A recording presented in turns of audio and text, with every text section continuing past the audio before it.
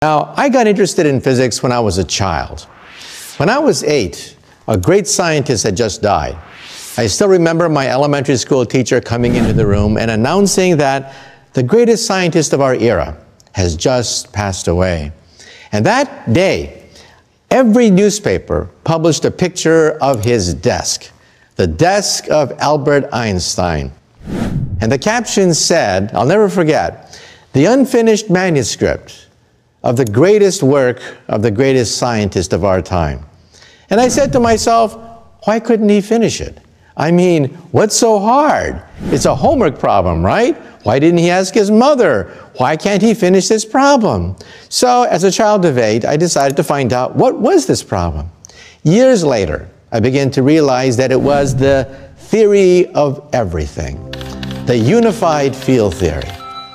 An equation that would summarize all the physical forces in the universe. An equation like E equals mc squared.